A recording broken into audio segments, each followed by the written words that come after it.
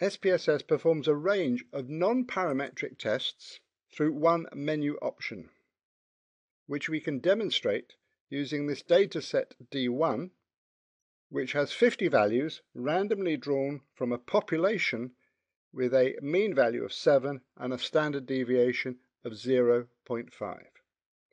So taking analyze non-parametric tests, one sample for the D1 sample, we will choose to customize the analysis. We need to select the fields.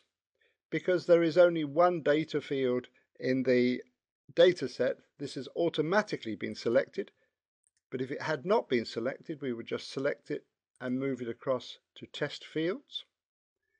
We will then customize the settings and we will choose the particular tests that we wish. And of the 5 tests that are possible, 4 of them can be performed on scale data. The possibility for using scale data is shown by this ruler symbol here. So starting with the binomial test, which will test for a specific proportion of values, we will be looking for a 50% split of values above and below a particular value, which in this case, for the purposes of demonstration, we will use a cut point of 7.2. Okay, this does not allow us to do a chi-squared test on this scale data, so we will now test for distributions, and under options we can see that we can compare the observed data set with 4 possible standard distributions, and we will compare it with a normal distribution, and we will use the sample data, which defines the parameters of the distribution that we're comparing it with. So for example, it will test whether our sample data has a normal distribution compared to its own mean value and its own standard deviation. Okay. We will then use the Wilcoxon test, which will compare the median of our sample data set with a set target value, and for example we will just enter the value of 7.2. And finally, the runs test will test whether the values appear to have been selected in a random order. Options. And for this, it tests whether the sample values above and below a particular value occur in a random order. And we will use the test value, in this case as being the sample median. So the runs test will test whether the values occur randomly above and below its own sample median value. Okay, we now run the tests and we observe a summary of the results of each of the 4 tests.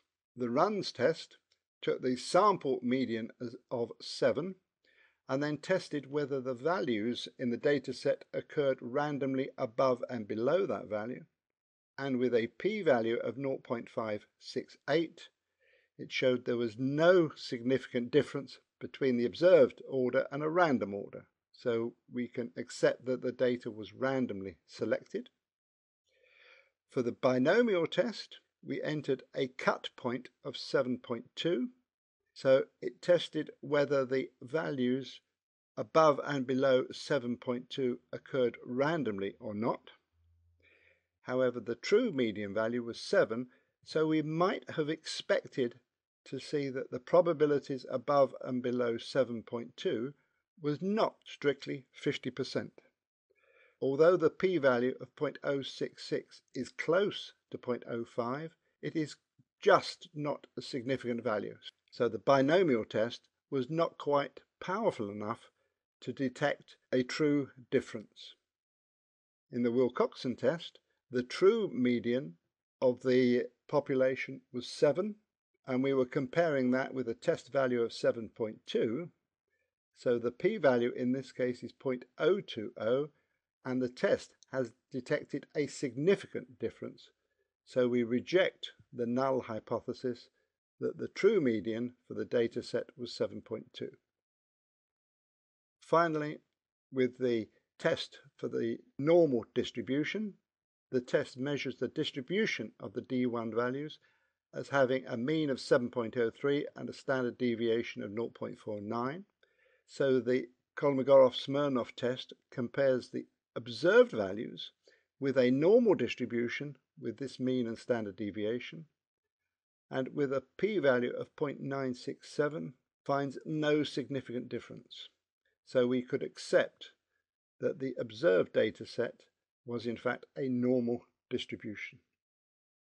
This output here is only a summary of values, and we can on each of these just double click to get additional data. So in this Wilcoxon test, it reports some additional information giving the distribution of values, the total number, the test statistic, and the calculated p-value.